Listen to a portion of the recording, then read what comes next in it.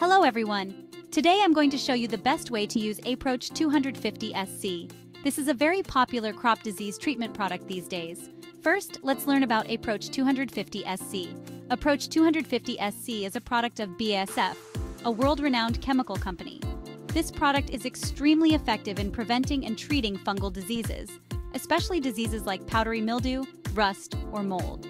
So how do you use Aproach 250 SC correctly? First of all, remember to prepare adequate protective gear such as gloves, goggles, and masks.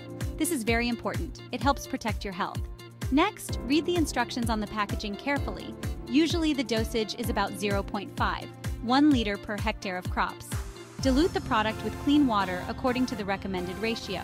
When spraying, remember to spray evenly throughout the plant, especially the diseased areas.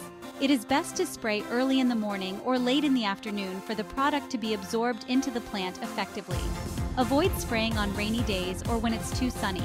Importantly, you need to spray regularly as directed for effective disease prevention.